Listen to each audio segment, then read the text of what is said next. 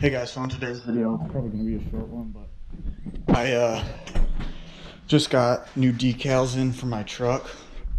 So I'm just going to show you how I'm going to take the old ones off. I'm taking those off. And then in this box, I got some new ones. So first thing I'm going to do is heat it all up with the heat gun, because it'll make the old vinyl come off a lot easier.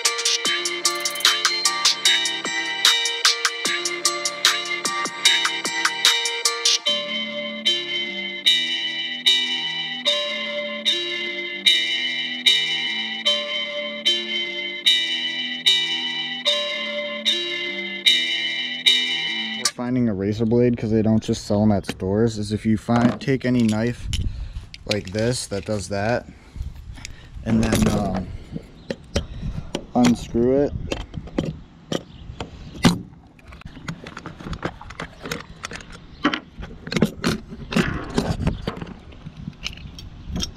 on the inside,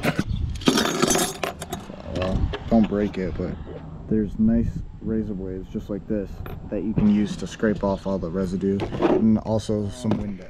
Take the windex and just spray it. Boom. And then come right in here with the knife and just scratch off all the glue.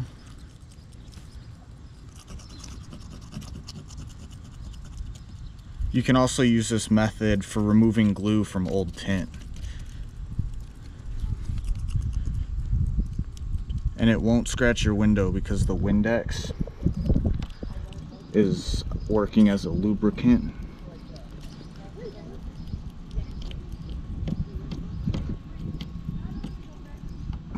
And then take a cloth, wipe it all down. Take a microfiber and just wipe it down really good to get anything that the razor blade missed, and prepare the surface for your new vinyl like that. And so as you can see now, there's no residue. You would never even know there were stickers there before.